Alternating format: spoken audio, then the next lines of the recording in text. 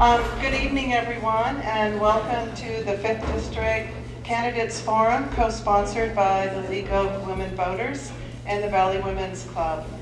My name is Nancy Gert, and I'm this year's president of the Valley Women's Club. For many years, our two organizations have worked together to provide community members the opportunity to hear candidates speak on the issues. Tonight, the League will follow their own established procedures for the forum. League member Morgan Rankin, who hails from the 3rd District in Bonnie Doon, will be this evening's moderator. So thank you, Morgan. We're once again excited to have San Lorenzo Valley High School students participating and assisting the League in making this a fair and unbiased event. Could you please raise your hands, all of the high school students that are here?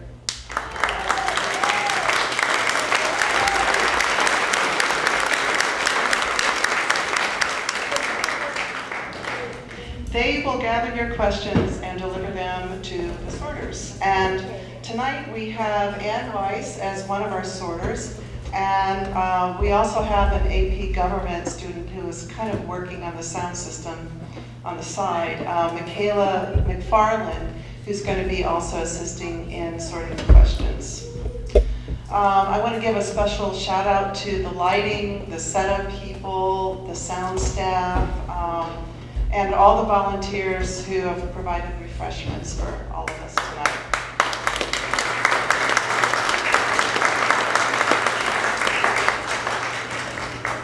Finally, I want to thank the candidates for 5th District Supervisors and the candidates for the San Lorenzo Valley Water Board for coming tonight to express their ideas and opinions on a variety of questions asked by you, the voters. This forum is being recorded by Community Television of Santa Cruz County and will play on community TV throughout the remainder of the campaign season. So with that, I actually do want to thank also the high school principal, Karen Van Putten, and Leslie Burns, the counselor. They were very instrumental in organizing the students and helping. So thank you to both of them.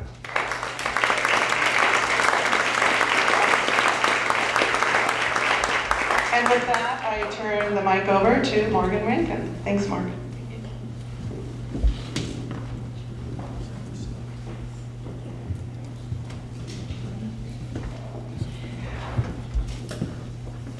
The format for tonight's meeting is the candidates will each make opening statements up to 5 minutes. They will have 3-minute closing remarks. They will be responding to written questions from you that are collected, given to Ann, who will sort them and give them to me, which I will read to the candidates. They will have 2 minutes to respond to each question. Barbara Lewis over here is our timer. Do you want to show the candidates the signs? 1 minute, 30 seconds, and when time comes up, you're done.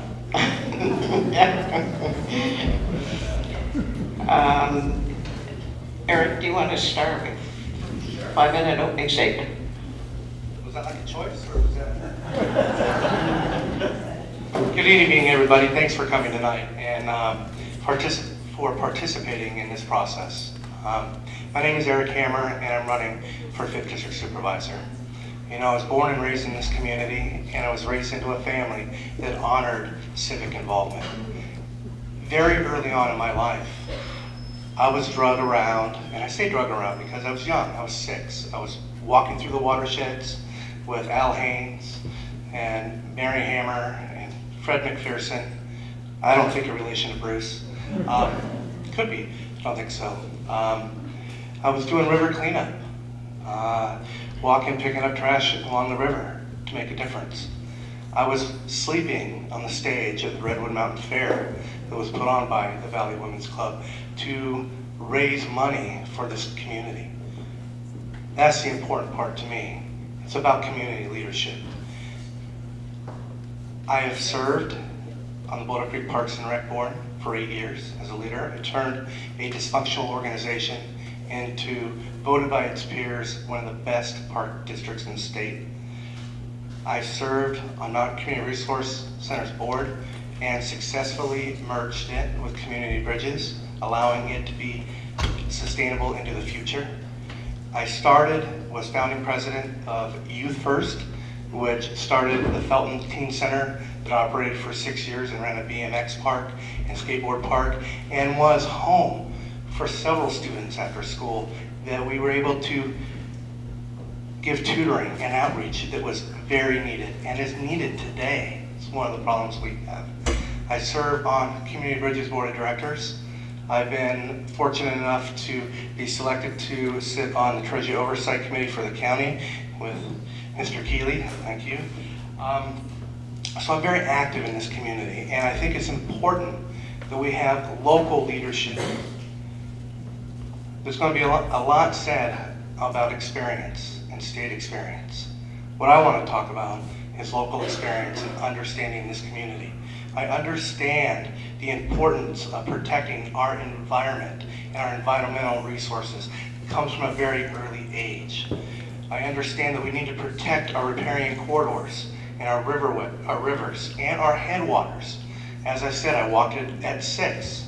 I know it like the back of my hand. We need to protect our roads and infrastructure and important county services. I was up off of 236 2 weekends ago talking to a gentleman there and walking his roads. I was the only one that responded to the phone calls and the emails that went out to everybody. Come to the Tri-Basin, come take a look at our issues. Are they any different than the issues that most of us have? No, they're not. They're the same. I've got the same potholes up at my house going down my road, you know? But I took the time to go talk to them. That is the difference between local leadership and statewide leadership. It's taking the time to talk to each and every one of you and having a clear understanding of what needs to be done. I have been endorsed by local teachers, by local firemen, by fire board members, by policemen, law enforcement. I've been endorsed by the Democratic Party, from the President John Burton to the local Democratic Women's Club. I have been endorsed by the lead environmental agency, the Sierra Club. I feel that I am the best local voice to represent this community now and into the future. Thank you.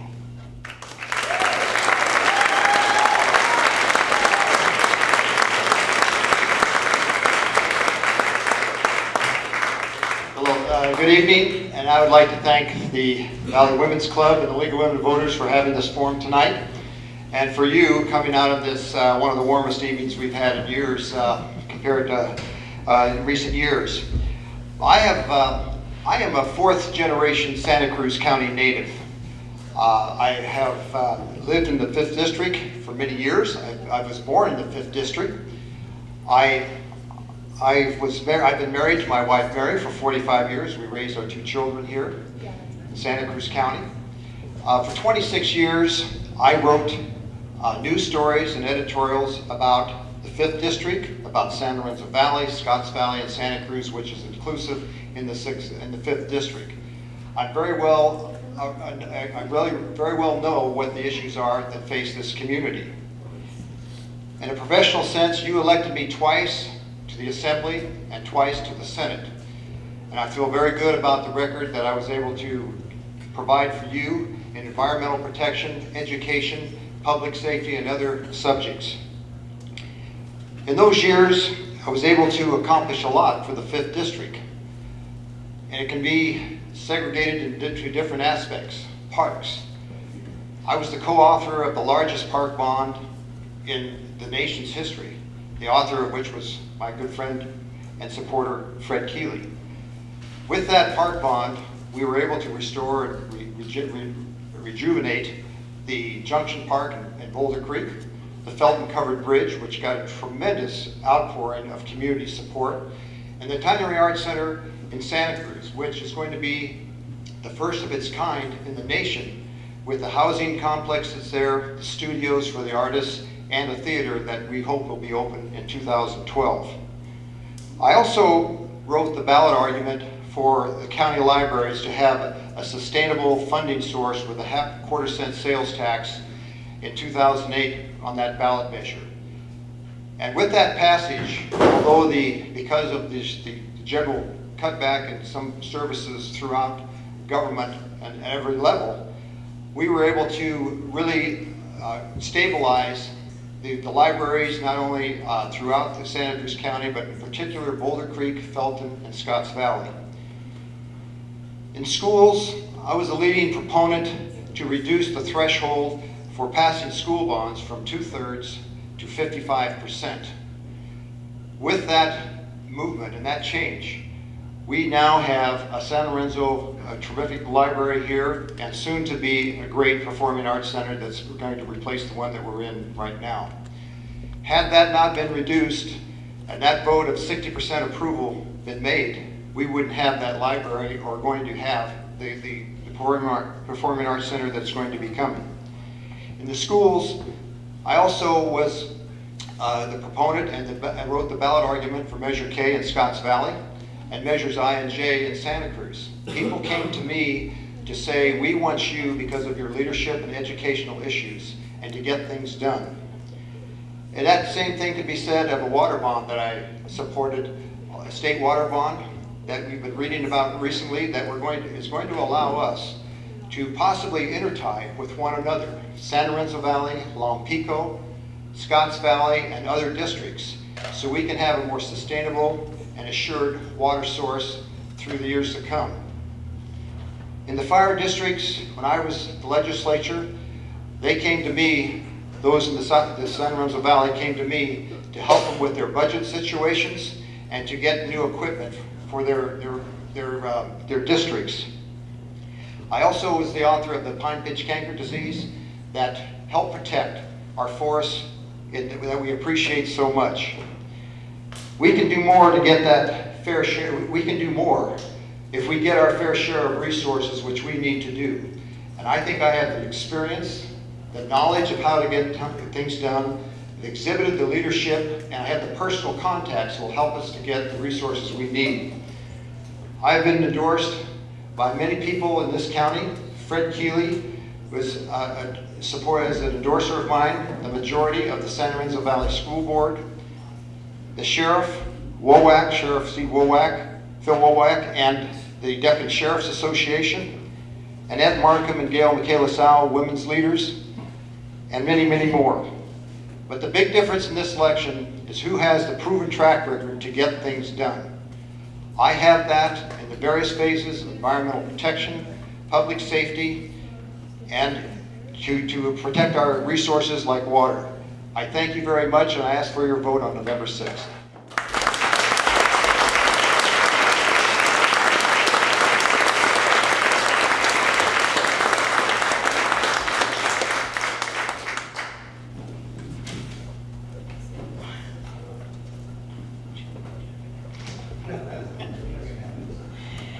All right, questions for the candidates. There'll be 2-minute responses. And we'll start with you, Bruce. What is your vision of the San Lorenzo Valley in 25 years? My vision of the San Lorenzo Valley in 25 years is to keep what we have is the most important thing of our precious natural resources in our area. Although a county supervisor does not have direct control over schools, I want to see that we can cooperate with school districts to have the best educational system that we can have and provide for our children. That is essential. Also, we need to see that we get our fair share of resources, which I don't think we have gotten here in the 5th District over the years. I think it's about time that we're not regarded as the 5th wheel.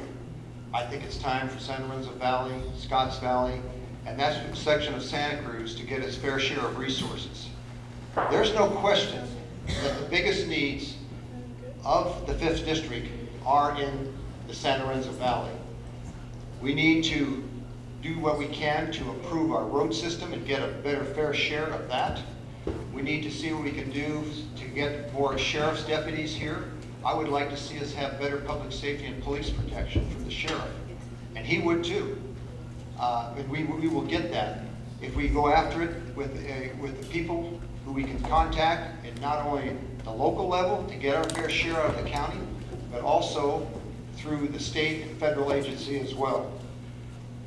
I see San Lorenzo Valley as being and the 5th District as being the key natural holder of natural resources and a beautiful environment that we must protect throughout. We must continue to follow our strict growth control policies and protect the resources that we have here, including most directly the San Lorenzo River. Thank you very much.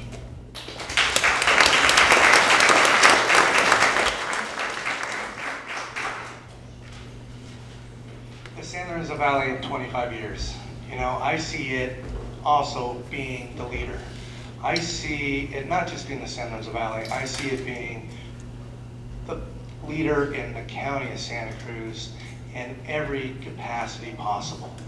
We can be the innovators of water and water management practices.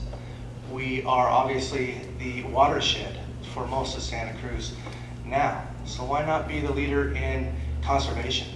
Conservation is the direction we're moving. I would like to see us also be the leader in transportation. I would like to see better transportation systems within San Lorenzo Valley, leading into Scotts Valley and connecting Santa Cruz. I would like it to see that all students that are taking the bus and public transportation in Cabrillo, you know, are not driving, they're taking public transportation. I would like to see bike lanes. I would like to see people on alternative transportation. I would like to see the old 1940s and 50s houses being fixed up with green, renewable products that are energy efficient. I would like to see our schools striving. You know, that's what I see. I also see us being and creating partnerships with Scotts Valley and Santa Cruz and SoCal and reaching out into Watsonville. You know, Watsonville is left out of this equation too. North County and South County share a lot of the same issues. And we need to look at that. I guarantee that we have not been getting our share of the resources. And one thing I will fight for is our ample share and some of the share that we lost for the last 15 years. Thank you.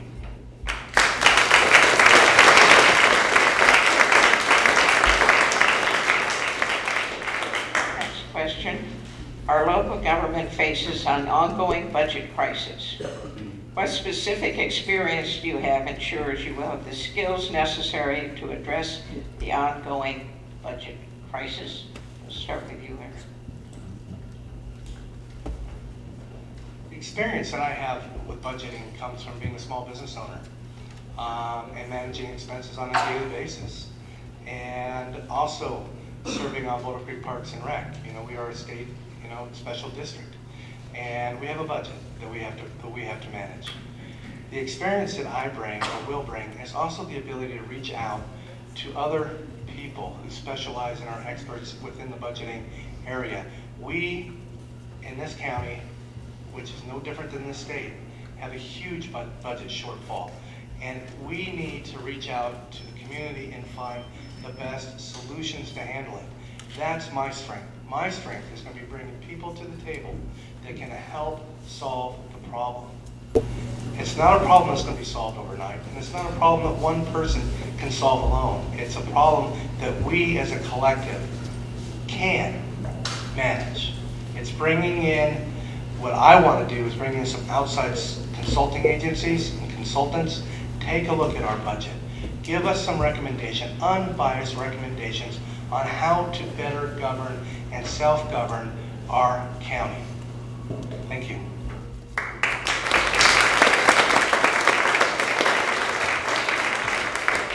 My background in overseeing a large private business in Santa Cruz County, the Santa Cruz Sentinel, along with my brother Fred McPherson, really positions me well on how to budget and how to get things done.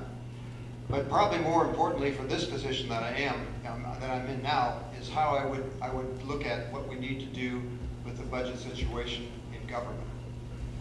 When I was Secretary of State, I oversaw 500 employees that had 4 different offices throughout the state. At that time, when I took office, it was taking 3 to 4 weeks to get a permit for a corporation or a business license. After a few months of my being in office, it took 3 to 4 days to get that done. Those types of efficiencies are what we need to do in county government, and in particular with the planning department. People have to get a good, clear image of what is expected of them when they apply for any kind of a planning permit that will meet our strict environmental protection goals in this county. We can do that because I've done it. And it is very important that we continue on that path, which I think I have been a leader in, and to see that we can get the most for our dollar as we move along. I think we also need to see that we need to build on our strengths in Santa Cruz County, that being agriculture and tourism, the education community in itself and its research potential, the arts, and as well as high technology. We need to work better with the private sector and then work better with the people who come in for our services in county government. I've been in both places. I've been in the private sector and overseeing large budgets. I've been in the government sector and overseeing large budgets, and have proven to provide efficiencies at both levels. Thank you.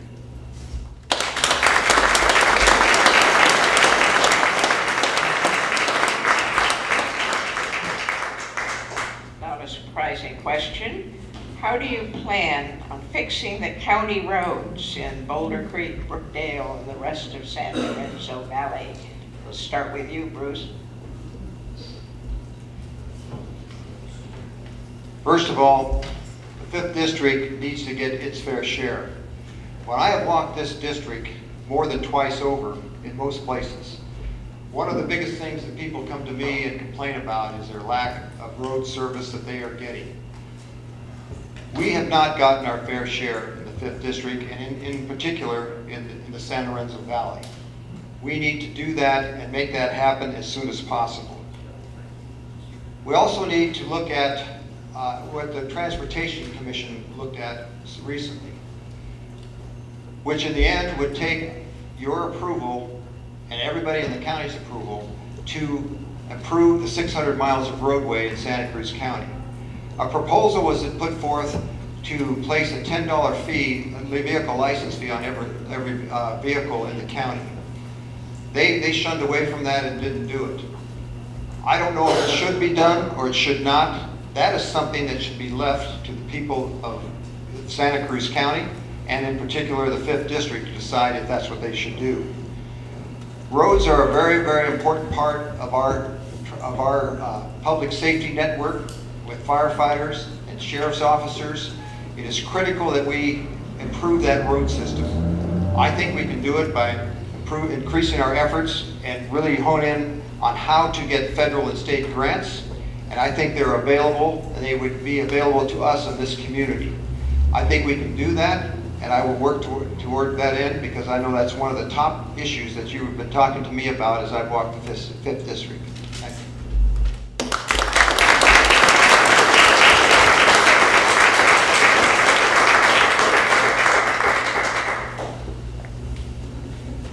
Roads and infrastructure, it goes much further than just the San Lorenzo Valley. The 5th District is the San Lorenzo Valley, Scotts Valley, and Santa Cruz. And this is an issue we all suffer from. So I want to speak to it from more global perspective. It's not just about the budgeting of it.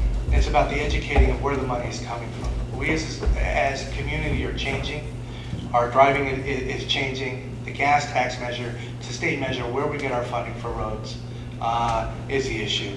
I want to be able to inform people exactly where their money is being spent and how it's being spent, so that we can target ways to get more money and a more obtainable budget. We, right now, are spending about $1.2 to $2 million on the 700 plus miles of roads that we have. According to John Presley, we need 5 to 6 million just to keep a little bit of upkeep on it, to keep the subways from disappearing. What we really need is $10 to $12 million a year. It's a lot of money. What the RTC was looking at doing was raising $2.1 million a year that was going to be spread out between 5 districts. This isn't about having enough money just to pull it for our district alone. We're going to have to think outside the box. We as a community are going to have to set our priorities. What's being looked at right now is a possible sales tax measure, a 0.25% increase that would actually raise millions of dollars for our roads. That's not something that we decide on. That is something that you decide on. And what I guarantee to do is be a spokesman for you, bring the community together again to talk about the best way for us to raise the money so that we can fix our infrastructure. The roads are terrible. I know. I live on those roads that you live on, that we drive every day. When I turn out my road, I go over 4 or 5 potholes. I'm out there fixing them myself so that they're safe. You know, they're an issue, and I can really relate to that. And I will continue to meet with people and talk about solutions. Thank you.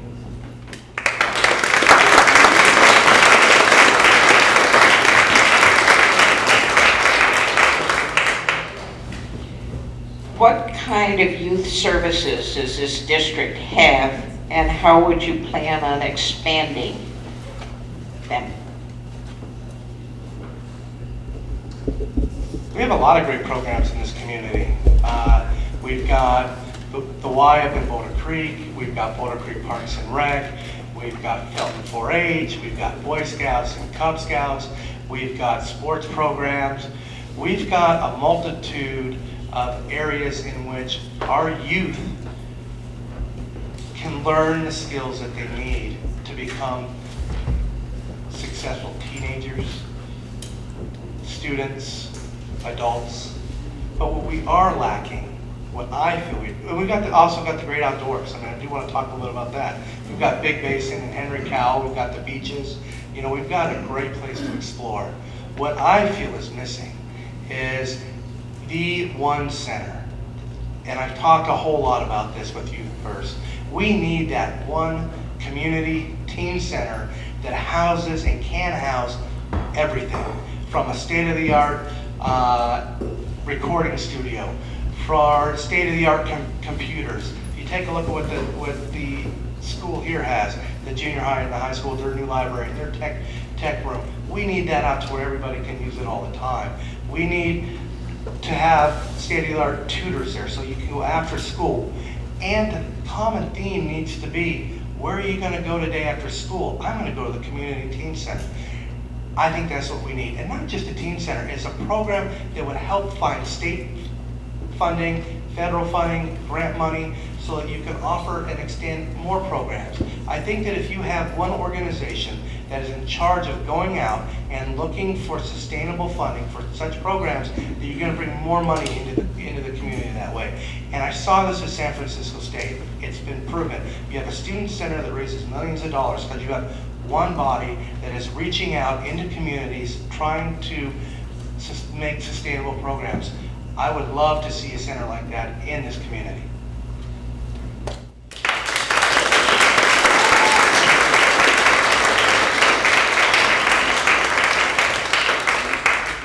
I think that to provide more youth services, we need to have the county coordinate and cooperate more with the special districts that we have here, whether it be recreation and park districts, school districts, whatever the case may be. We have a great opportunity here, but what has been talked about will take a lot of money.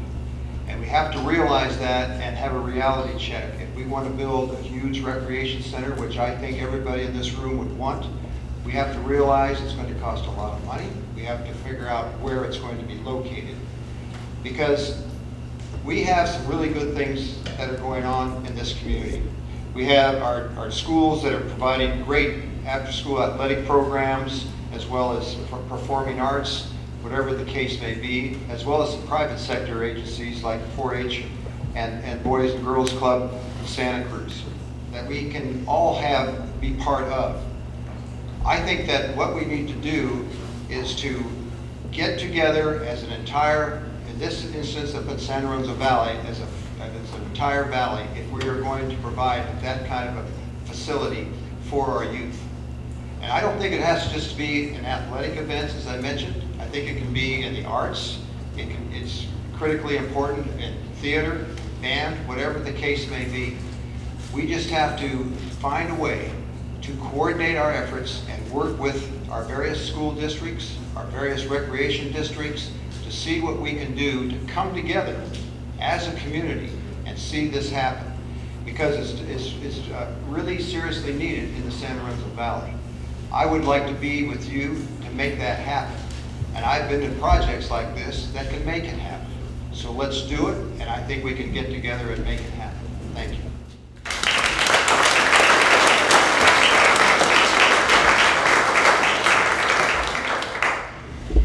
Businesses often start out in Santa Rosa Valley, then move to Scotts Valley or Santa Cruz.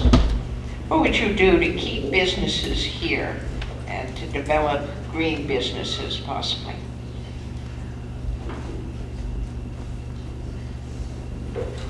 First of all, for the first time in forever, we have an economic development director in the county of Santa Cruz. So that one person, Barbara Mason, is not going to be the cure-all, but she is surely open to seeing what can be done here for improving business. I think what we have to do is improve upon what are our strengths, as I said in the opening statement, and that has to do with tourism. We all know that the Brookdale Lodge is a mess right now, and it's in court, and who knows whatever might come of that. That would be a real good thing to see put on its plate and put up and be workable again if we could make that happen. I think we have to concentrate, again, on our strengths, not only in tourism, but the arts that we have here, and to let people know that they are welcome to come here. We have to draw business and make it more viable. We have to have top-rated public safety service. We have great sheriff's officers now. There's just not enough of them. We also need great education facilities, which we do have in this 5th district, some of the best in the state, in fact. Those are the kind of things we need to build upon and cooperate with. We need to have great educational systems, outstanding public safety, and an open feeling that you are welcome here in Santa Cruz County to do business here.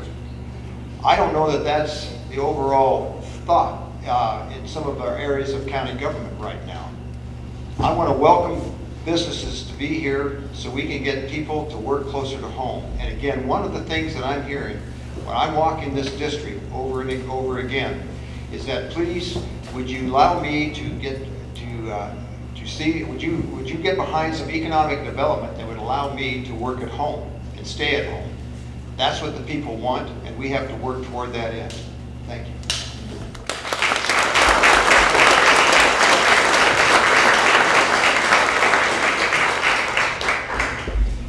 The question about, having businesses in the Santa Rosa Valley and green businesses and keeping businesses here and keeping them from moving to Scotts Valley is what I think the question is. And there's if you're taking a look at green businesses now, there's a perfect example in Felton of a business that started up a few years ago. It's green, it's new, it's cutting edge, it's a satellite. Barbara Springer's done an amazing job putting that together. And it didn't move to Scotts Valley, it expanded to Scotts Valley and then also expanded to Los Gatos. That's a green business. It also answers a question about wanting to work close to home. It gives you the ability, it gives people the ability to bike, walk, take the bus, short drive to Felton and work from outside of their home. For those of us that had small businesses started in home. The way we improve the climate in the Santa Rosa Valley for small businesses is to improve infrastructure and improve visibility and improve parking so that people, when they drive through these communities, have a great place to park, have the ability to get into the businesses. We have town plans. We have a Felton town plan, Ben Lomond town plan, Boulder Creek town plan. They are great plans, and in those plans, they answer all those questions about how to improve businesses here here locally. The problem is we haven't started to institute any of the recommendations that were put out 16 to 20 years ago. We need to start doing that. And in Boulder Creek, we're starting that process right now and really looking forward to working with Ben Lomond and Felton to start implementing the suggestions and the recommendations that the community members put together. Businesses should be run on a solar grid to start with. That's green. Thanks.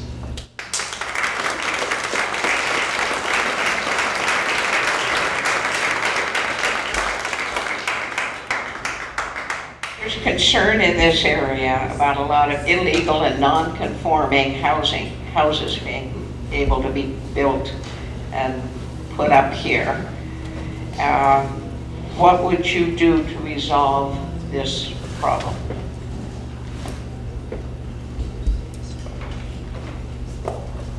I've been walking the district too, at least once, twice, maybe 3 times. That is what people are talking about. They hate the roads, but they really hate the planning department.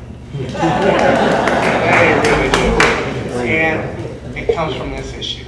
We've got buildings here, we've got building codes here that are strict, and they're strict for a reason. They're there to help preserve our environment and our resources and to preserve growth. But the problem is you've got so many lots and so many houses that are non-conforming based on variances or road width or sidewalk, whatever it happens to be. What needs to happen is we need to have a planning department that's user-friendly, so you and I, mostly you, have the ability to go in one-on-one and talk to a planner and get your issues resolved. Not being in fear of the planning department and not going in. That's what we're seeing happening right now. That's the general overview that I get from people is, hey, it's dysfunctional, it doesn't work, I won't use it. We need to make it user-friendly. You have started to see a change. Kathy has done a fantastic job with a new policy of non-conforming usage for commercial and business. It's a step in the right direction. How was that done? That was done by putting focus groups together of professionals and community members to try and streamline the process. And it's working. It makes it easier for people to go through. The climate is changing in the building department, and that is the educational part that needs to happen. The community needs to understand the changes that are happening, and the only way that's going to happen is for the building department and the officials to come out here and talk to us and talk about what it's going to take to change that perception. Same perception Boulder Creek Parks and Rec had. Worst district in the world. Today, the best. I can change the building department. I'm a general contractor. It's my profession.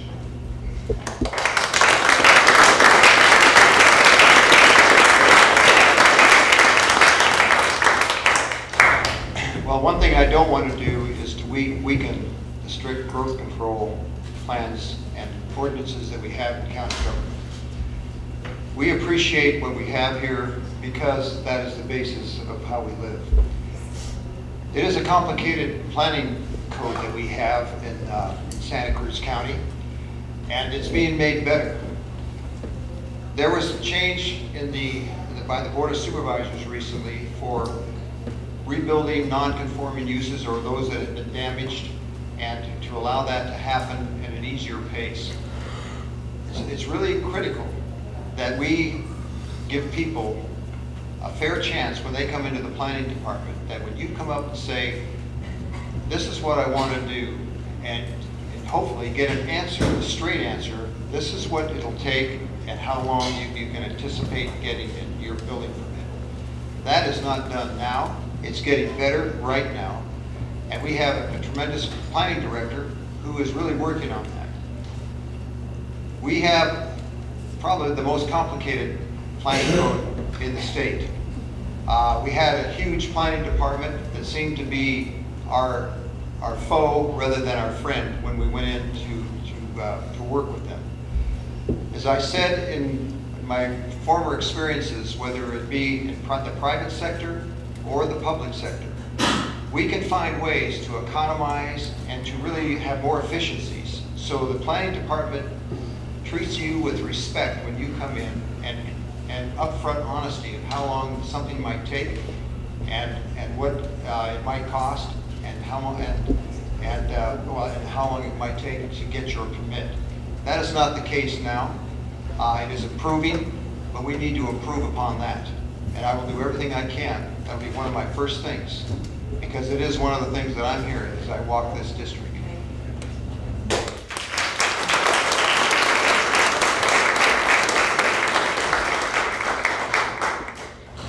What are your environmental priorities?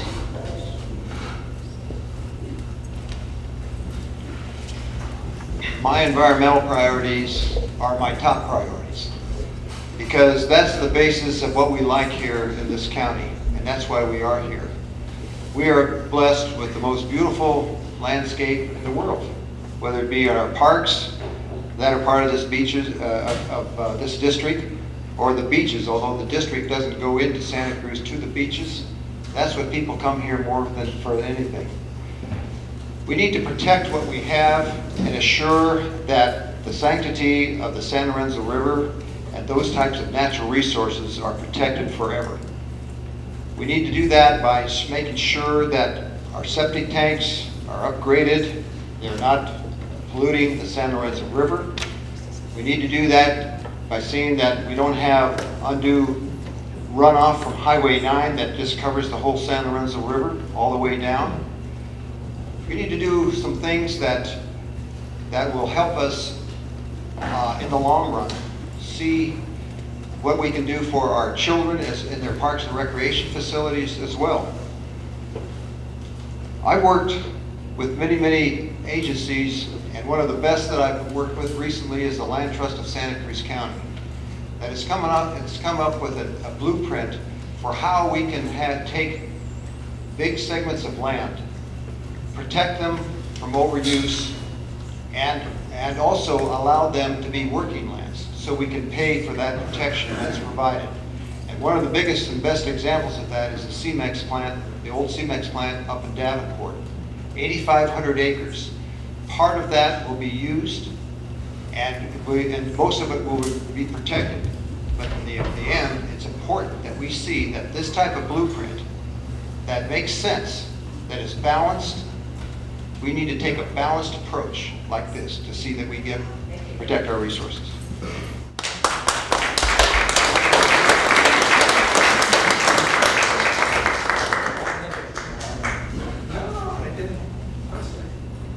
Can I answer that question? No. I don't know.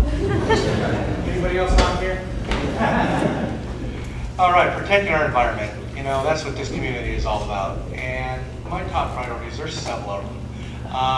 They go from protecting our riparian corridors, which is our streams and our natural valleyways. It's what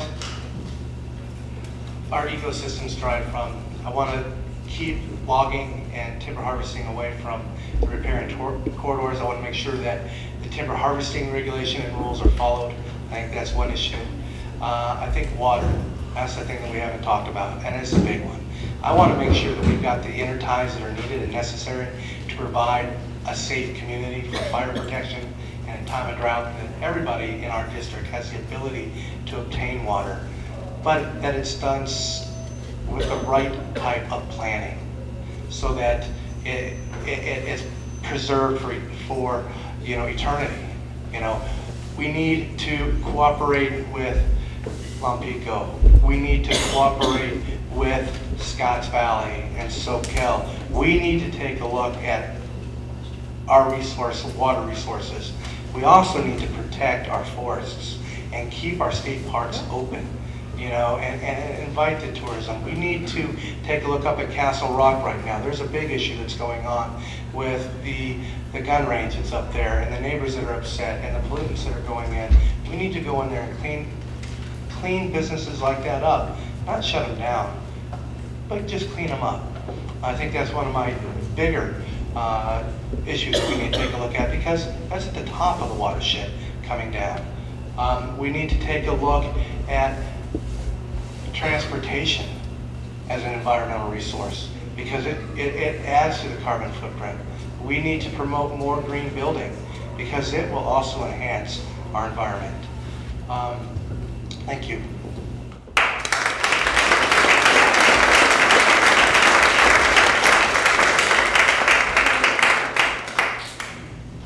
are you the best choice to represent the 5th District?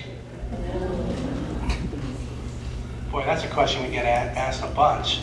I think I'm the best choice to represent this district because I'm the local voice. I've got the local experience here, right now. I'm the future of this community. I've got years to serve. I know what each one of you are going through on a daily basis. You know, living in this community, driving in this community, taking my kids to school in this community, I understand the San Lorenzo Valley without a doubt. I've been stuck in traffic all week, and it's been 105. You know, I'm frustrated with the fact that we didn't know that was coming as much. They didn't do a great job talking to us. I want to improve that communication. I want people to know what's happening in this community. I feel I am the best candidate because I have the passion and the commitment to follow through on the needs of our community. And I do that by going out and talking with everybody here. I'm the one who's still going to be coaching Little League, who's going to be sitting at the coffee shop in the morning, who's going to be having breakfast with my family here locally, and the one that is going to be approachable. This job is a full-time job. I see it that way, 50 to 60 hours a week. I will be giving up a business to take this job. It's that important, and I understand that. I feel that I am the right candidate, I am the right person to be supervisor, and you will see my dedication similar to what it's been. I will create new programs, I will help small business, I will protect our environment, I will reach out across lines and communicate and have an open policy with Scotts Valley and Santa Cruz. That's what's being left out of this equation here tonight. We're in the San Lorenzo Valley. Scotts Valley and Santa Cruz are a huge part of this district and need to be talked about.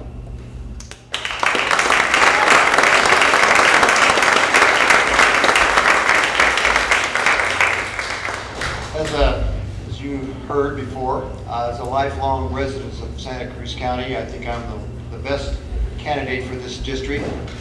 I know this district very well, having written about it one way or the other for 26 years.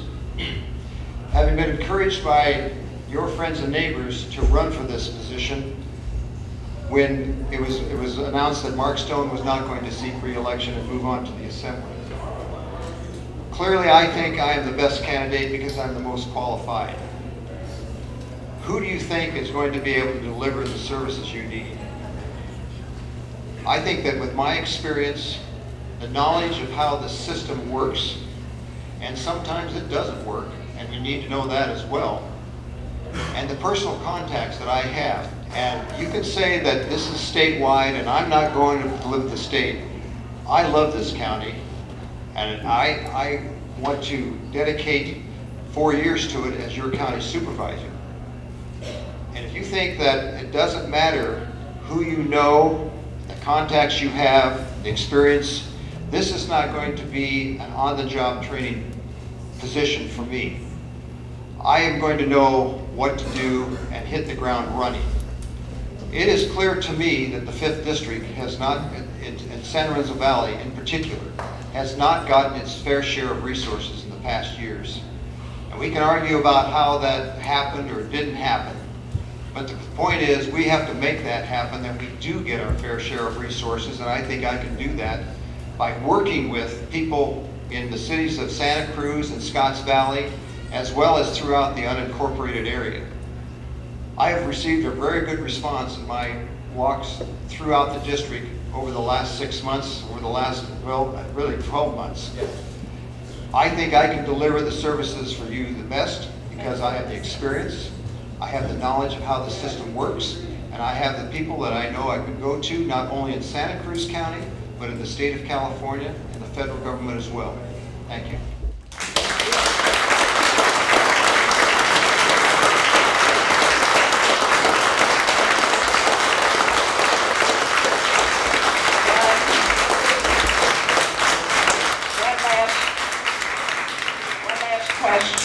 Before closing here, please identify the top 2 problems confronting San Lorenzo Valley. and how would you solve them?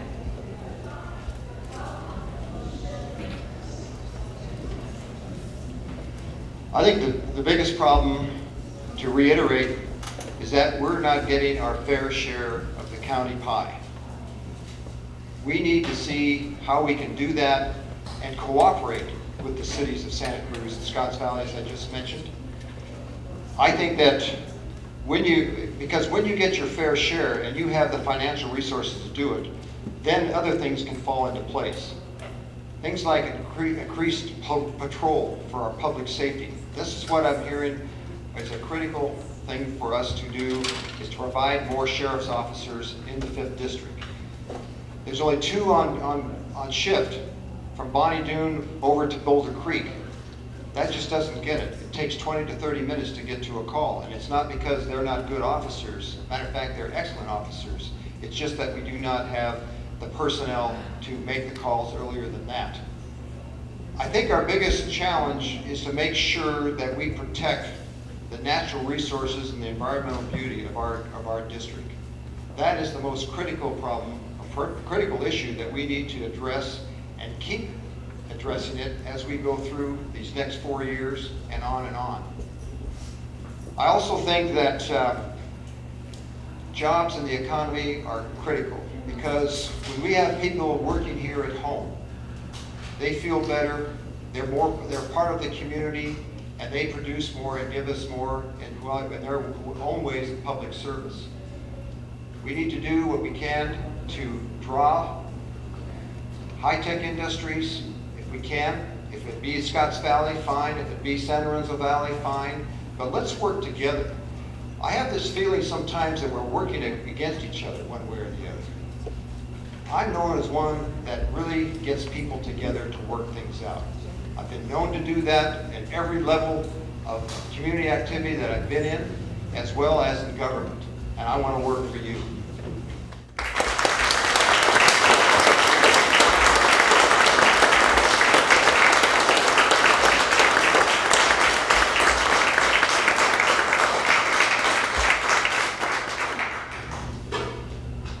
My top 2 priorities, one is going to be the environment, and the other is going to be county programming infrastructure that we need to improve on. From the environmental side, we need to protect what we have. We need to be able to help people through the process of building to improve septic systems. We need to be able to protect our riparian corridors, as I've spoken to before. We need to keep our beautiful mountains the way they are, pristine. We need that. It's a top priority of mine, and it's also why I've been endorsed by the Sierra Club. It's because of my environmental background and my understanding of needing to provide a safeguard for it. The second priority is county programs. We're talking about law enforcement. We're talking about fire protection. You know, we've got huge issues with fire protection over here. You know, we live in a very isolated area. We rely on the best volunteer fire departments around. We have mutual aid with CAL FIRE that is underfunded. We need to strengthen those services. We need to take a look at a substation up in the San Lorenzo Valley closer to Ben Lomond to where we can be more centralized. You know, Scotts Valley and Santa Cruz all have mutual aid agreements and have their own force. The San Lorenzo Valley does not. We need that. So those are the 2 areas that I look to strengthen. Thank you.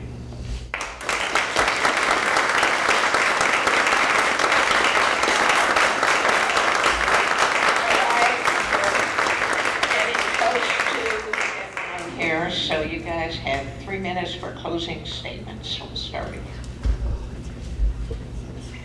you.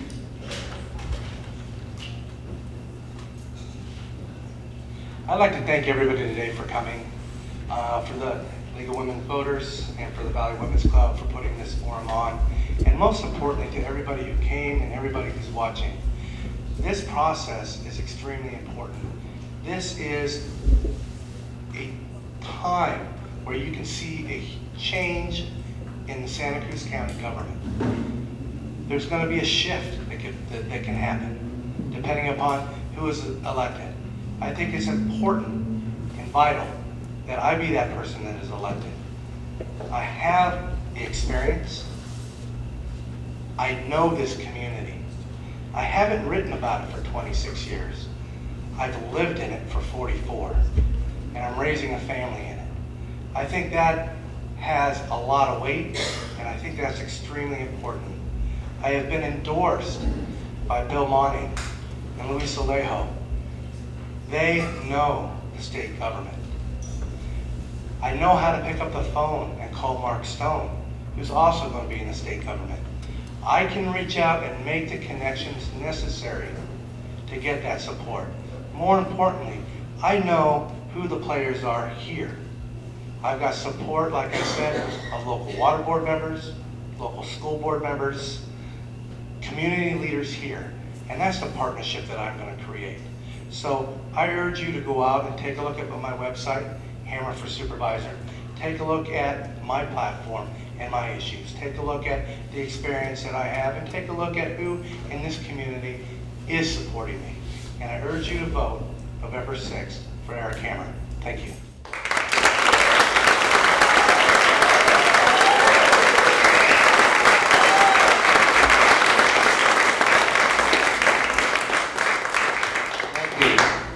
I have stated over and over again that I think it's about time that the 5th District get its fair share.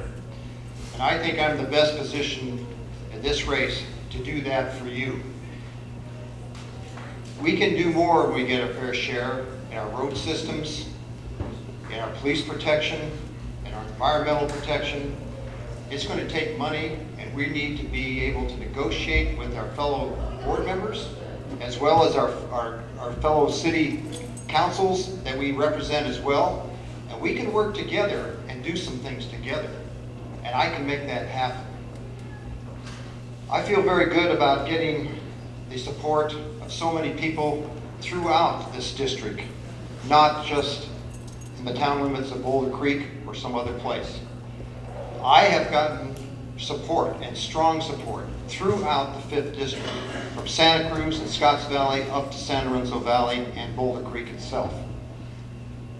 I'm very pleased to have received the support of Fred Keeley, and very disappointed at the reaction that some of people made to that endorsement. This thing is above party politics, ladies and gentlemen. We need to just get rid of that partisan stuff and start getting down to the issues of the day and the business of the day. I don't want to make this a political game. This is not what we want it to be. Aside from Fred Keeley, and Mark Stone, incidentally, has not taken a position in this race. Sheriff Wolwack and the Deputy Sheriff's Association have supported me. A majority of the San Lorenzo Valley School Board has endorsed me. Every other person who ran in this race in the primary has endorsed me. There's a reason for that, because they think I can do the job. Also, who's endorsed me are good friends, Mayor Donna Lind and her Scotts Valley colleagues in the Scotts Valley City Council, Vice Mayor Hillary Bryant of Santa Cruz, and Lynn Robinson, some community leaders such as Annette Markham and Gail McKayla Planned Parenthood. These are very, very important people who have come to support me, many of them in the Valley. They're fire district members, fire district board members, school board members, people in the San Lorenzo Valley, and people in Scotts Valley, and people in Santa Cruz. I believe one question needs to be answered: who can deliver the best for you? And I think clearly that I can, because of this experience that I have, the knowledge of the issues and the knowledge of how the system works, and also the personal contacts I have to bring those financial resources to us so we can deliver. Thank you.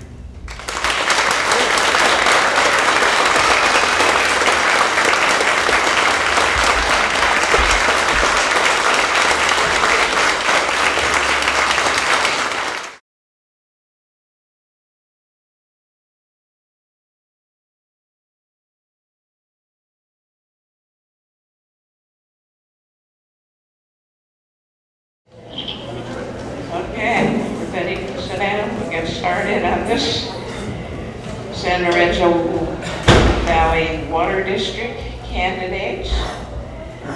The format for this will be 3-minute opening statements,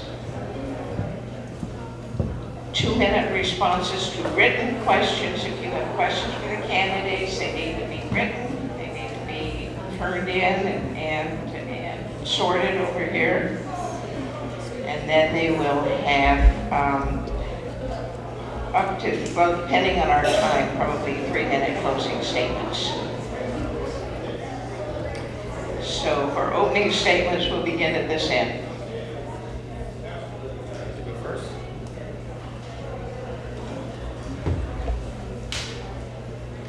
Gotta put on my eyes one moment.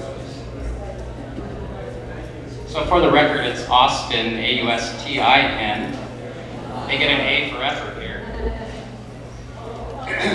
So I just want to give a big thanks out to the Valley Women's Club of San Lorenzo Valley and the League of Women's Voter for organizing and hosting the Candidates Forum this evening. I'm Craig Austin, and I'm here to represent the people of San Lorenzo Valley. I'm not a career politician. I'm a business person, and I'm a local business owner.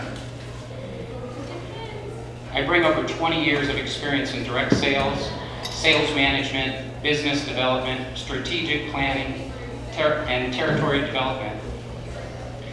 I'm a problem solver.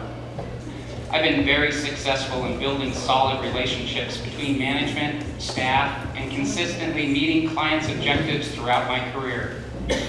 At my previous employer, I held a position as operations manager and directed a $33 million sales territory right here in Northern California and Northern Nevada. I managed a staff of 12 inside and outside account managers. I have demonstrated the ability to consistently exceed my objectives while maintaining costs and staying under budget. In the private sector, we've learned to do more with less. I'm deeply concerned about the management of our local water district. It's run much like a private business for profit and not a public service or special district. Our current water board members have been appointed in lieu of elections, and this has become the norm and not the exception. They represent the interests of the people who put them in office. When appointed, they're honor bound to represent those members who appointed them, and not we the people. Now you have the opportunity to have your voices heard and make your vote count. Last year, San Lorenzo Valley Water District asked for and was granted yet another price increase. Now I learn that they have a $10 million surplus. What's up with that?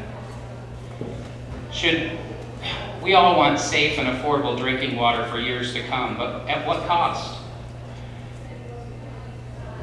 Should we be expected to pay for water and then pay to deliver it to other communities?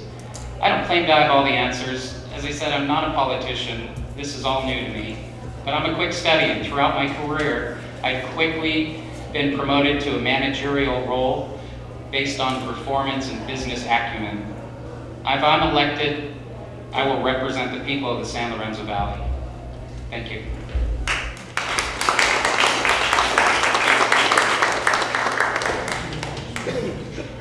Okay, my name is Randall Brown. I am a local historian. I've given a number of presentations on different aspects of Santa Cruz County history. I became a local historian because my grandmother was one and restored an old house, and this convinced me, oh, this is really very interesting. I went on to Wesleyan University in Connecticut, where I was an American Studies major because they let you include other things in history as well as the popular culture and different of the sidelights. When I found out that historian was not a particularly well-paid occupation, I went to Wall Street and participated in a training program for margin clerks. So I spent the next 20 years or so figuring Wall Street accounts of different kinds of increasing complexity and size. I actually wrote software that calculated derivatives and various things, options for market makers. So when And actually my clients were in fact the very people who took the risks that got us in trouble in 2006. Bear Stearns, Lehman Brothers, Merrill Lynch. So in a sense, I can't really say I helped them survive. Maybe they should have listened. It would have been better. But, so I do have the background to make financial decisions, and particularly to be aware of what might go wrong.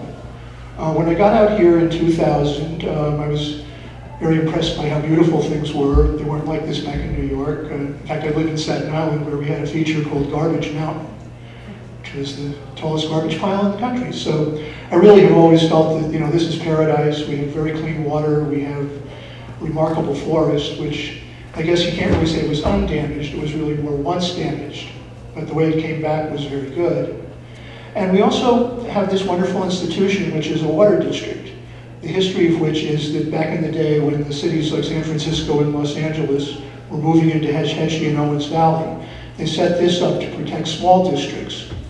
It was a mechanism that they could use to take responsibility for their own public utilities and actually take that responsibility back from corporations when necessary. So I think this is a job for a historian, and I'm here to do it. Thank you.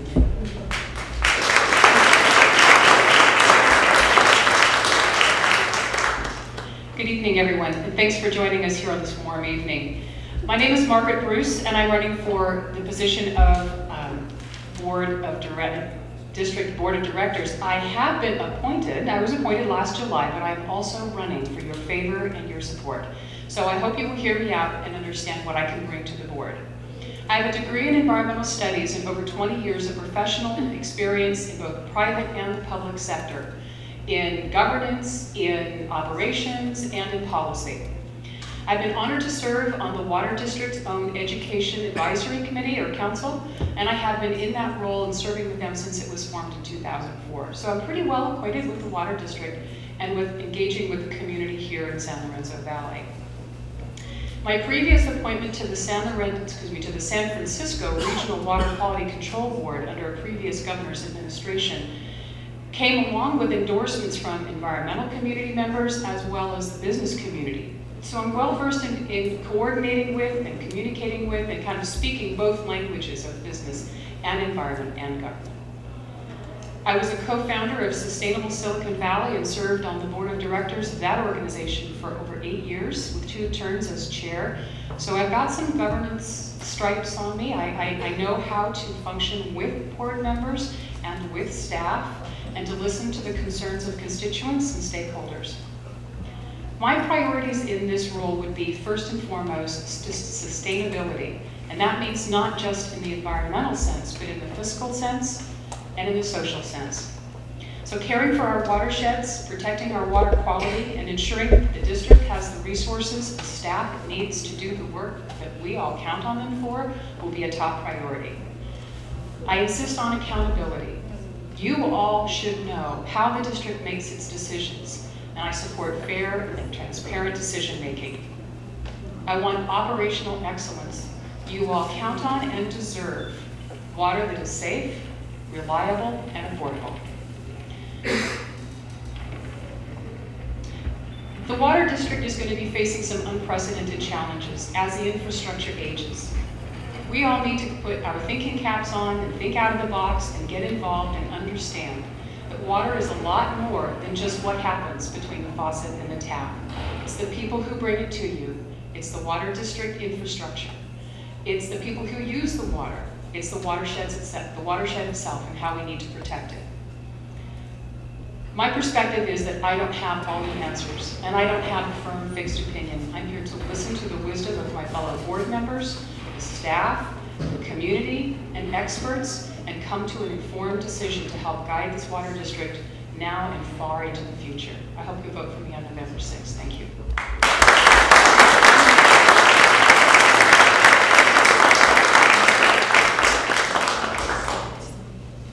Good evening, I'm Steve Swan, and I'm running for the same position as everybody else on the panel. I'd like to thank the League of Women Voters and for scheduling this time during Dancing with the Stars. This is for the proudest end of it. I've lived in the San Lorenzo Valley for over 30 years. My wife and I have raised our children here. We love it, we enjoy every minute. We have grandchildren growing up in this area and attending this school. I've worked in the high-tech industry for over 30 years in both startup environments and Fortune 100 companies. As a program manager, entrepreneur, and product developer, I've learned how to take both a tactical and a strategic look at projects and programs and use my experience to deliver successful results. I've managed multi-million-dollar global programs with diverse remote teams from around the world. My program management experience will benefit the San Lorenzo Valley Water Board. These tough economic times are going to require exceptional problem-solving skills. And as a creative and critical thinker, I think I'm qualified to deal with budget constraints and the inevitable business surprises that face every enterprise on a daily basis. My interest is in helping the SLV Water District meet their operational needs and continue the high quality of water and service that they supply to our valley. By thinking tactically and strategically, I will work as a team with the management to help the Water District cope with meeting consumer needs, state mandates, and revenue challenges. Thank you.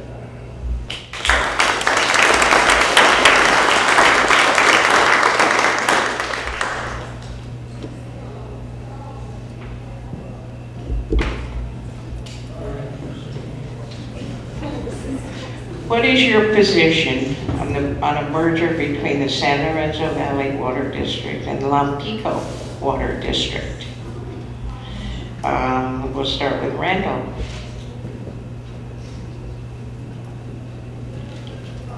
Well, actually, I see this as a major missed opportunity because back in 1959, the Lompico Water Board came to the SLV Water Board and with a price of $10,000 for the takeover, and it didn't happen, regrettably. And it could have actually happened again in the 90s, but it didn't happen. I feel that it's very important to provide for the situation, though. I think it's sad that the finances got as out of hand as they did there. But the bottom line is they really do need a way to connect to the rest of the district in case of emergency. That there was a situation, I think 10 years ago, where they had to actually bring in tanker trucks to solve the problem of water up there.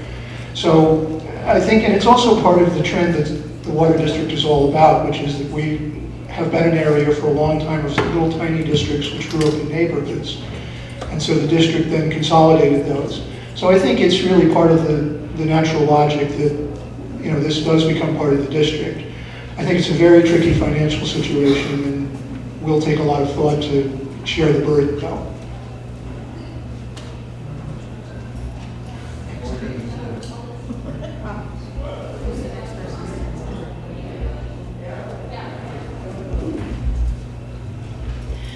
First, the residents of Lompico have to make a decision themselves.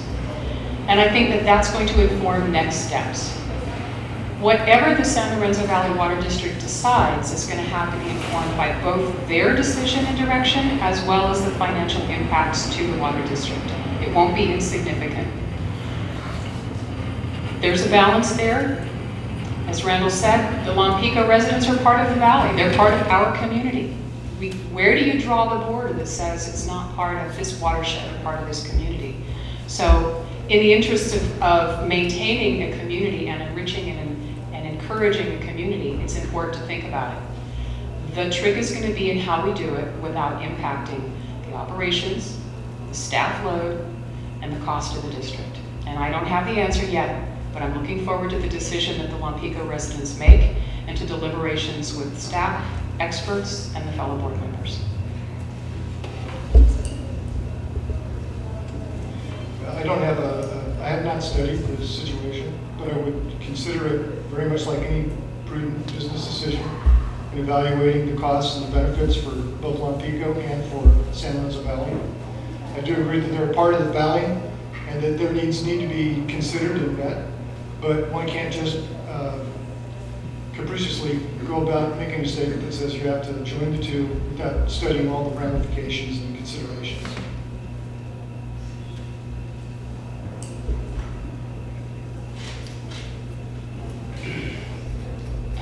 I, too, haven't read up on all of the studies in regards to this, and I think we need to lean on the experts who have done the studies, and we need to have debates, and we need to understand what the people of Lompico want. And I don't have all those answers, and I'm not sure you know, clearly they're a part of the community.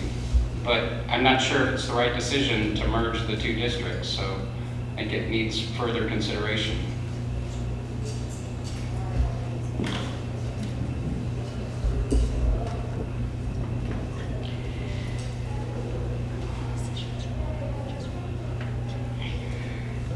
Six local water agencies are seeking a multi-million-dollar grant to tie their water systems together in case of disaster. What is your position on this?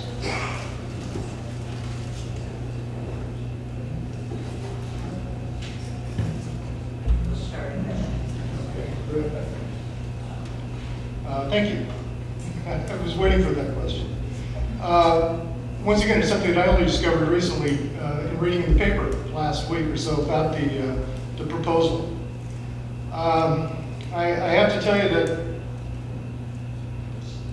the San Lorenzo Valley is got a lot of rich resources, and I think a lot of the other communities don't necessarily. And one of the things that concerns me is not only the great cost that would be involved in linking all the systems, but that you're only a quarter junction away from being forced to turn it on and supply water where you may not have normally intended to. It could be sucked off by other districts quite easily, without any consideration to the voters and the people of San Lorenzo Valley who control these resources. They are the valley's resources. They aren't Santa Cruz's. They aren't anybody else's. I think the valley needs to control them and manage them prudently. And I think that there needs to be a great deal of study on this proposal before we interlink everybody's water systems.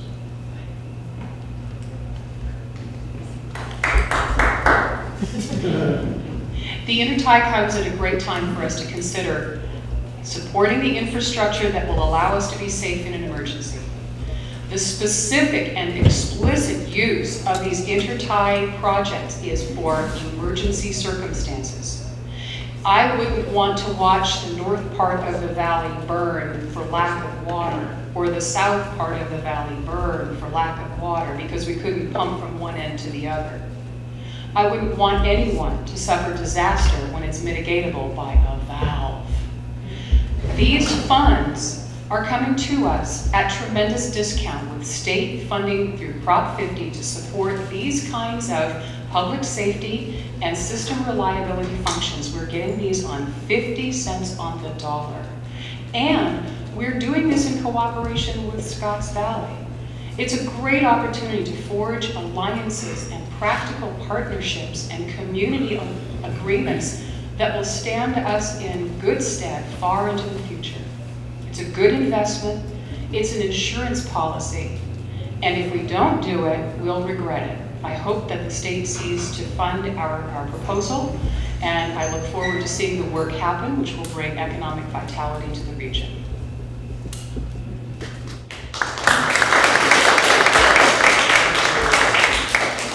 I'm generally in favor of the project, particularly with the federal funding. I think that we do need to be prepared for emergencies. I know that because of the history of separate development, we don't really have the interties that we might have logically had if it was a larger system. For instance, Felton and the Boulder Creek system are still really not linked particularly well, which is a shame.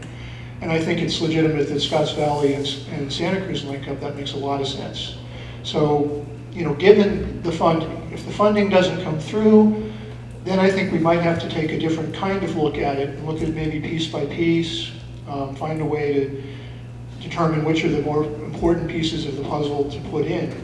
I mean, I think we've fallen prey in the past to large projects without a fallback where, you know, for instance, the old sewer project.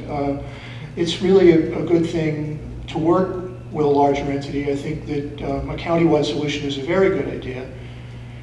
But then we do get into, you know, there are some fundamental underlying problems with sharing with the county, which is we are rich in water, and in some of the areas they're having a crisis partly because of the practices that they're using. For instance, in the South County, they really might want to consider different kinds of crops. But in general, I think that tying the systems together is a prudent move, especially given our tendency to emergencies.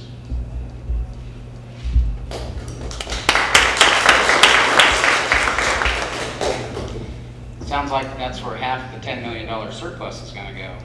And I'm a little concerned about having the people of the San Lorenzo Valley pay for and fund water for the rest of the world. I think that in business, when you're in meetings, there's the backstory and then there's the public story. And I don't think I know the backstory yet. So I think until I'm on the board and can understand the full ramifications, I'm going to have to defer to, I don't think it's a good idea. And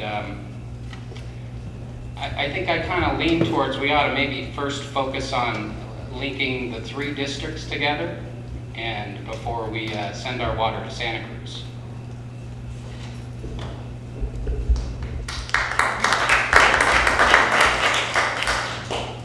Do you know what the district reserves are slated to be used for? And is it better to spend them down or to keep rates level? To keep the district running without using reserves? What's the purpose of a reserve fund for a water district?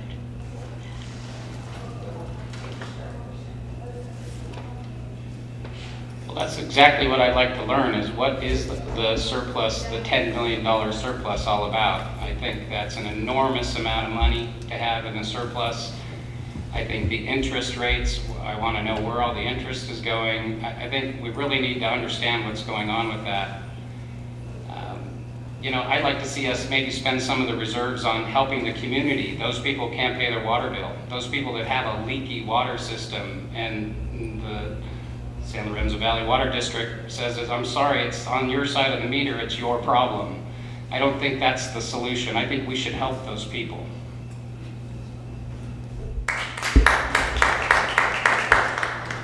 My understanding is that actually the district for most of its career struggled with finances, that it was always very difficult to raise enough money from taxes or water rates to keep things going. But fortunately, the one thing that we had going for us was that our original founders made some incredibly great real estate moves. And we wound up holding large chunks of watershed land at a really terrific price. And so we had this asset as a district all along, even before we were functional. And you know, one of these led to the Loch Lomond Dam, which led to the ability to then go into the actual water business. What happened with the water gap situation was that land had been slated for a dam forever, and they decided, okay, let's not do that, which was a wonderful decision. And so then the board was left with, well, how do we make the most of this situation? And I think they made a wise decision, which was that we have an opportunity here to really rebuild our watershed, to put it back into the kind of condition that it was in the first place, and that would be the best thing we could do to ensure that the water would stay clean. So the reserve is based on that, and I feel strongly that we really have to have a reserve, because if there's one thing around here that you can't predict, it's the weather or the consequences. And it's just really good to know that you have something set aside for an emergency.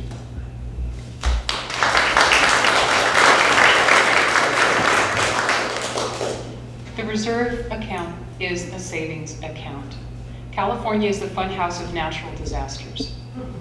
We also live in a place where the pipes go up, the pipes go down, the pipes go under, they go around. It's an old system, and as Randall has discussed, it's a patchwork of different systems that have come together over time. That's going to take a lot to make sure that it continues to deliver high quality, reliable water to this valley.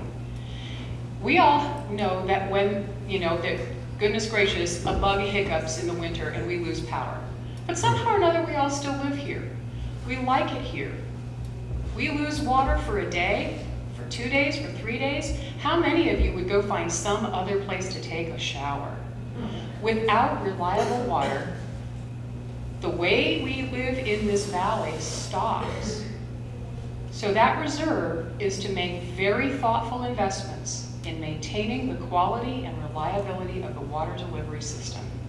It should be safeguarded just like a savings account. It should be used for a rainy day. It should be used very judiciously. Interest rates unless you guys have noticed, are kind of low right now. So I can't say that it's returning a stellar return on investment. However, it's better that it's there as a backstop and safeguard against whatever funhouse event comes along our way. And I want to make sure that it is safely stewarded and thoughtfully used.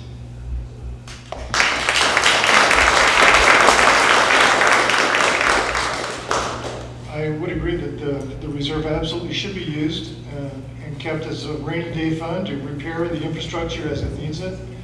But it should also be used to invest in various investments to improve the infrastructure or modernize the infrastructure or to take advantage of new technologies. You know, as requirements, as people move in and as businesses hopefully begin to grow back in the valley, the infrastructure is going to get taxed more and more and be under more stress. And this type of reserve is what's needed to help accommodate for growth, build resting pipes, which I've got plenty at my house, and continue to contribute towards the growth of the community. And that's what the reserve should be used for. It certainly shouldn't be used as a part of any kind of overall master plan to invest in any kind of intertying system, if that's what is possibly intended for. But simply to be kept and used to maintain the growth and stability and continue to repair the infrastructure that we have today.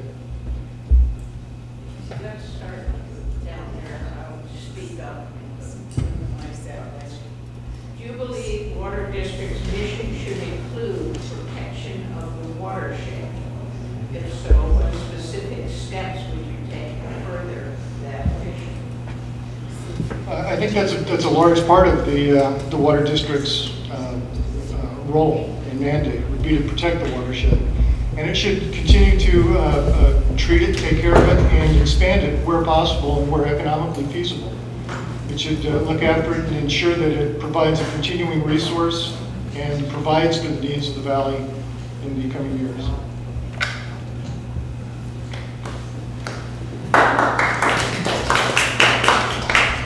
Absolutely. It's a vital role the Water District plays. I've been honored to serve on the Water Education Commission, and the education of our community about the vitality of the watersheds that serve us, the need to protect them, how to engage them, how to walk out into the woods, how to go to Fall Creek and understand what it is you see, and the value of that resource to the community is important, and I think a critical role that the Water District plays. If we don't protect the source, you and I are not going to have good quality water. The way we can do that is to continue to engage the community in understanding the value of those resources, but also to understand how people can protect it through, please don't put weird things down your drain. It doesn't go away, it goes into the groundwater. It goes eventually into the creeks and rivers. We can improve the way that the Water District stewards its resources by encouraging conservation, but hopefully we can innovate and find ways that conservation does not penalize the Water District. You improve conservation, you reduce revenues. How are we going to support your beneficial water supply and delivery if the Water District doesn't have the financial resources in its operation funds? I want to find an innovative way for the Water District to maintain the reliability and quality that you all depend on without taking it in the shorts every time they ask you to conserve a few notches during a drought. I think it's a critical part of the mission, and it's part of our legacy that we're very fortunate that the district, through the various earlier companies, controlled quite a bit of the watershed, and so we're lucky that it's been protected. This is the best way to keep things pristine, is to keep them kind of reserved, and in this case. I think that I'd like to see actually some proactive solutions in the area of sewage, for example. I think that even though it's not anymore the district's particular responsibility, I think there probably are some things we can do to help encourage people to get the most modern septic tanks for their systems, or maybe we can find some kind, help encourage innovation in this area, because I think in the long run that will help our water quality. I mean, I'm actually almost beyond conservative. I'd like to see the fish come back. I think that's part of our watershed that we've lost, and I really think it would be a good thing to try to encourage that.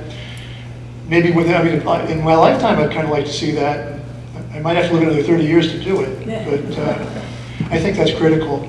And for that matter, I think we need to be very careful about the level of the river.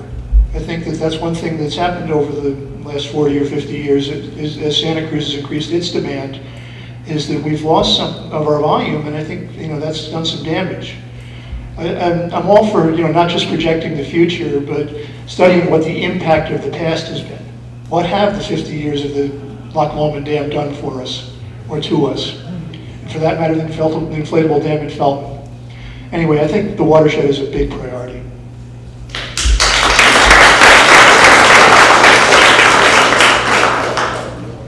I think this is an area that I need to do a little more research on. I definitely believe the watershed is very, very important, and certainly a primary role of the water district. I think there's been some good ideas here, and I'd like to really lean on the experts here in business. When I don't have the answers, I get a group of people together that have the answers, and I learn from them, and then we make the proper decisions, and I think that's where I would go here.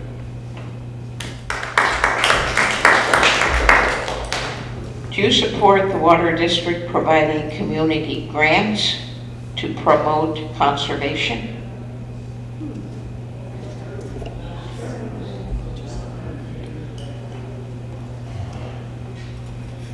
I don't think I have an opinion on that. I'm going to pass. Well, I think that the kind of role that the district has played in the past, frankly, I'm the beneficiary of the district investing in education, which I think is extremely important. And that's part of conservation as well. People aren't just going to know, oh, I can save water this way or that way. I think you really have to be proactive and get out there and give people ideas as to how they can save water and how they can conserve their resources. But I do think that it's a leadership kind of role to keep people informed about what the district does. One of the things that amazed me as a historian was how little history there was to read about it, that you really had to go digging to find out how things worked or where things were. And I think we can do a better job of that in the future, and the more education we have, the better our conservation efforts will be.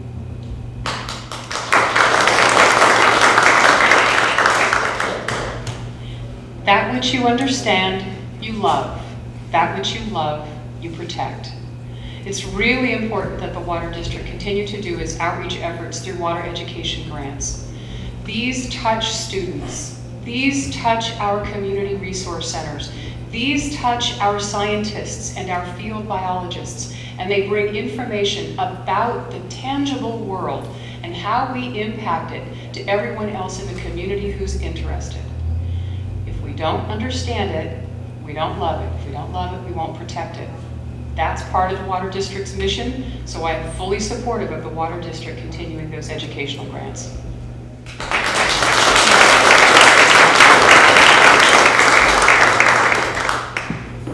Offhand, I would say that a public utility company that I'm paying my fair share for to support should be using their monies to actually, it's a quasi-government organization. I don't see them giving money away. If they want to give money away, they should reduce rates.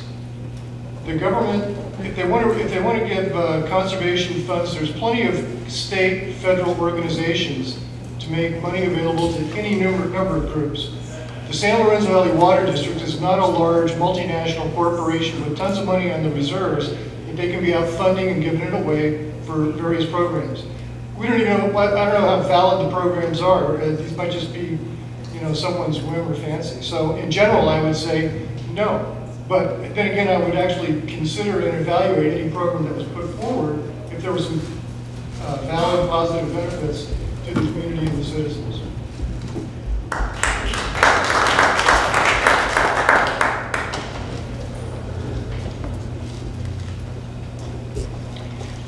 What is your understanding of the difference between public budgeting and business budgeting?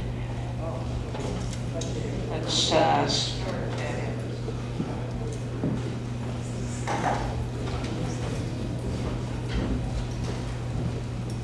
In business, you have to budget based on what you have.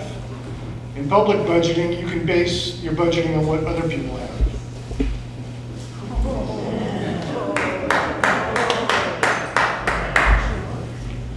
Public budgeting requires that you understand that you are there for a public benefit, not for a private gain. Public budgeting means you take into account what the citizens will approve, what passes the straight face test, and then you honorably and carefully and diligently execute that mandate. If you have to ask for more, you have to do so very thoughtfully, mindful that in my role as a board member, I would say, I'm sitting in your seat too. I have to write that check every month too. So public budgeting begins at home, just like business budgeting begins with what's in the balance sheet. You have to know what it's going to cost you, how much you have, and how to diligently deliver on what's expected of you by your constituency and your customers.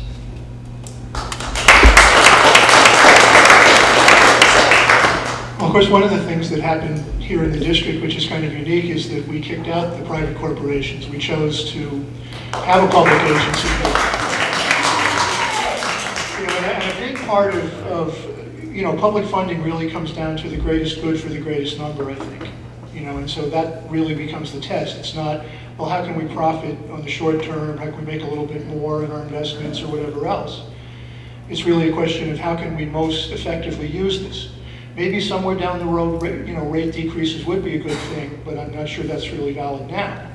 It's the kind of thing where you really do have to consider, okay, what's the long term? What's the best for the public? It's really a stewardship type of thing, which does make it different. There are particular challenges too that a public agency can really only make certain kinds of investments, which in tricky times like these mean you really have to be very careful, because your choices are limited and you might get steered the wrong way very easily. So there's something more, there's another level to watching the public's money than there is to just private money and the bottom line. On the other hand, it has to be said that when this was a corporate district, they were making money, but of course they were raising rates like crazy.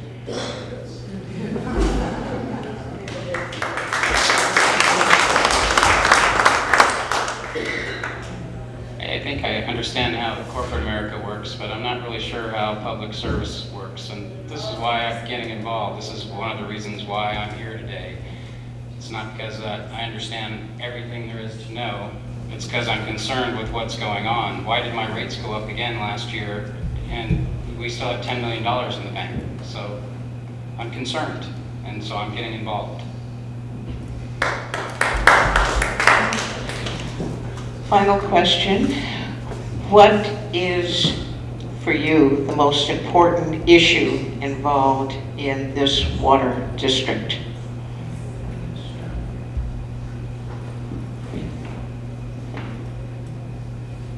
So, for me, the two most important issues are, there's $10 million in the bank. How come? And people aren't voting anymore. How come? So, get out and vote, and vote your elected officials in. Don't let them appoint each other. Thank you. Well, some of that does have to do with the willingness of candidates to run, which I think is a healthy thing. It's great that we actually have this much interest in the campaign. I think the most important thing actually is to continue living up to our mission statement from the district. I think it's a very solid, well thought out thing. The idea of providing the customers and all future generations reliable, safe, and high quality water at an equitable price. Equitable, not necessarily one way or the other, but whatever's fair.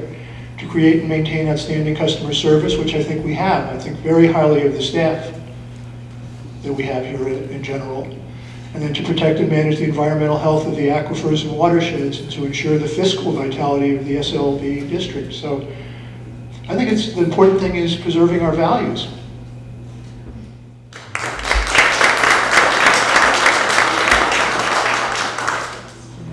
I think the biggest challenge is the long view. With a water district this challenged by infrastructure, aging infrastructure, complex geography, it's going to be a really interesting challenge to keep it all working and keep it all delivering water the way you want. And when we have droughts, when we need to conserve water, How do we restructure the way the water district has a revenue stream so that it doesn't compromise its fiscal vitality to protect the watersheds and to protect the water supply that you all count on? That's an interesting conundrum. It's a very difficult nut to crack. Don't have an answer for it yet, but long term, to establish the water district's long-term health and the community's economic vitality over the long run, that will be a really important issue. Another really important issue, I think, is going to be building in resilience. You may have heard that term with climate change adaptation, but it means building in the kind of flexibility in the operations, in the finances, in the watersheds, with staff and their capacity, so that whatever woe may be tied, whatever, again, funhouse of natural disasters or innovation opportunities that come our way, we have to plan for both disaster and success. Do we have the capacity to respond, to take advantage of opportunity, or to respond effectively in crisis and maintain the health and vitality of the community?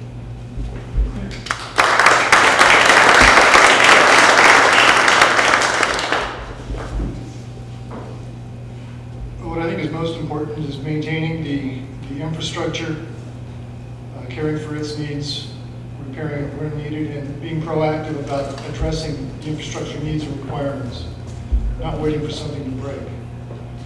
The service that the San Lorenzo Water Valley provides is, in my opinion, excellent. And to see that they continue to provide that sort of service and maintain that kind of quality and customer support. And reliability. As was mentioned, we don't like being without water, and most of us aren't without water, very often at all. It's been very reliable, robust, and high quality service that's been provided to us. And as far as customer service go, I'd like to say that it was a few months ago, my wife called me at work and said, we have no water pressure. And I said, well, they're probably working on the lines, and there's a valve somewhere up on the road. We live off Highway 9, so that happens occasionally. And so next thing I know, an hour later, I get a phone call. No, there's no water and pressure, and our neighbors do have water. I go, oh, okay. So I had my wife. I go, okay, just relax. I'll take it. But I called the water department.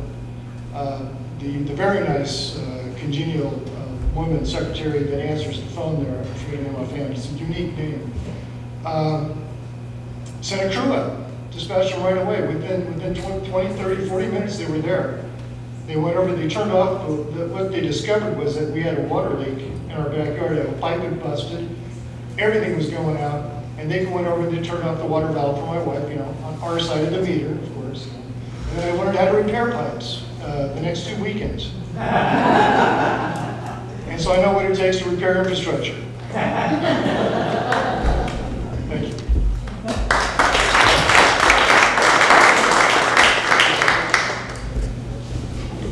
It's time for you to do your up to 3-minute closings. And we can start now with you, Stephen.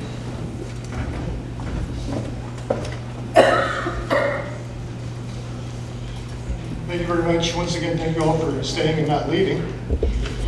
I'm glad you had the opportunity to see the candidates and listen to our opinions on various things. And there's, I'd say, a relatively diverse group of opinions represented on this board. And so your job is going to be cut out for you to choose who in your mind is going to represent the best interests of you, your family, and the community.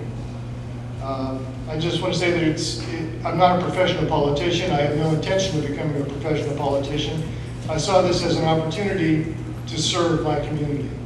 I've spent a long time, many years, watching my children serve while I was struggling with business or engaged in activities away from home that required my attention. And I never really felt I had the opportunity to give back to the community and provide a level of service that I think everybody wants to do.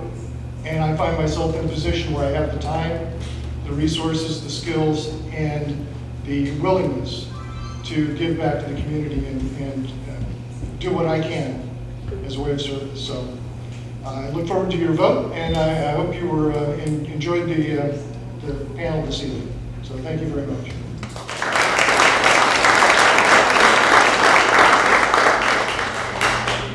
try to refrain from water puns as I do my wrap up here. I think all of the panelists here are in their depth, not out of it. And hopefully you have become immersed in water issues and can go forward with a good decision. I hope that you'll remember my qualifications as an 18-year resident of the Valley, as a participant in the community already with the Water Education Commission. And mostly I want you to remember that I want the Water District to play a vital role in the community. There's economic opportunity here, and we can be a partner. There's environmental protection, and we can be the partner and the leader in that. There's tremendous opportunity to engage the community in education and outreach to maintain the quality of our water supply. I would like your vote so that I can continue the legacy that the Water District has of providing reliable, safe, high-quality water to the citizens of the Valley, and to leading with innovation and opportunity and preparing for change, whether it's hard or opportunistic. So thank you very much for being here this evening. Thanks to the Valley Women's Club, the League of Women Voters for their coordination and facilitation.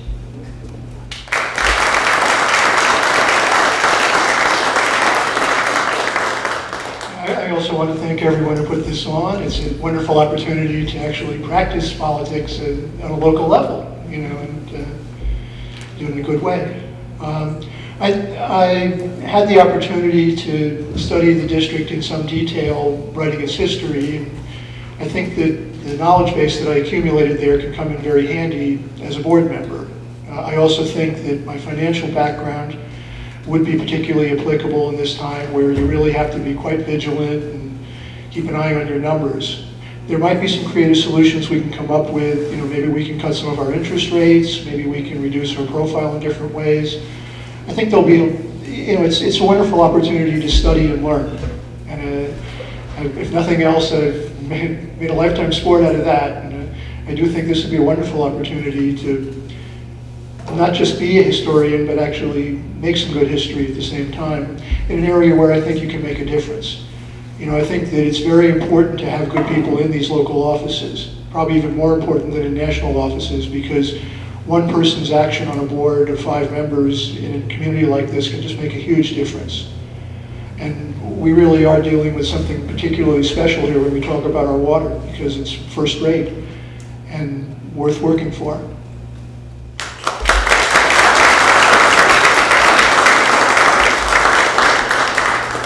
Yes, and I also want to thank the Valley Women's Club and the League of Women's Voters. Thanks very much for having us. We really appreciate it. Thanks for all of you for coming out and sitting in this hot room this evening. I'm reminded of a belief system that we internalized at a previous company I worked for. One team, one goal. So we all want clean, safe, affordable water for the future. I want to see more participation for the community, and I want to see more transparency from our water district. I just want to reiterate, please get out and vote. Encourage your neighbors to get out and vote. We want people, if we don't elect our officials, we're going to get what we deserve, right? So please get out and vote for Austin.